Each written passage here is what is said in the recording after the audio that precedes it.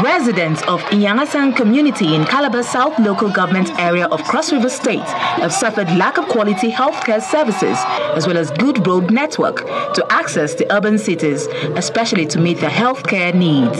We use this platform to beg him to come into our aid on the road network because our road network is very, very bad and some properties and life have been lost. This is a great achievement for Inyangasan people. It's a great achievement for this local government area too, because it's going to help especially the midwives, the women and other children as well.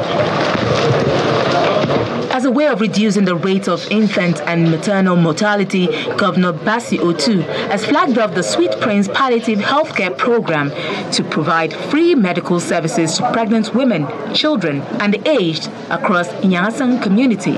We have a warehouse here for drugs that goes out to about 6 states, and then we have other stores which is going to operate in terms of supplying the medicals to our people all over the state. The program will include various upgrades and enhancements to healthcare facilities.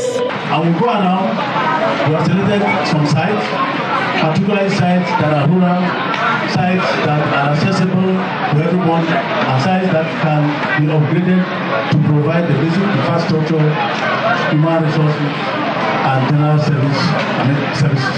Everything about the palliative care is completely free and is targeted at the vulnerable groups and the less privileged. Who are these vulnerable groups?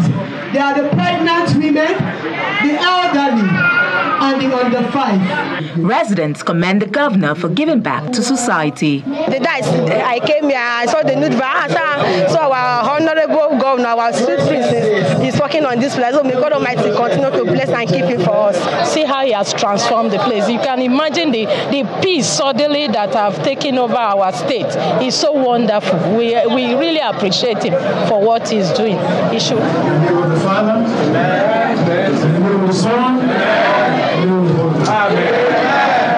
Governor Otu also commissioned the State Essential Drug Warehouse, which was vandalized by the 2019 NSAS protest.